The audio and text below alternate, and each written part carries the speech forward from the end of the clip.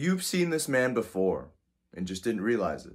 This is Linden, or you could say, the real Punisher. He started out in the early 2000s with small roles in TV movies. He worked with Nickelodeon on Zoe 101 and Merry Christmas, Drake and Josh. He took on the blind vigilante in Daredevil, battled with Romans in 300 Rise of an Empire, and he came back and stunt doubled for Jon Bernthal in the Punisher series, and they went on to do many more projects together. My favorite stunt of his is ruining a dinner party as a dead body in The Nice Guys.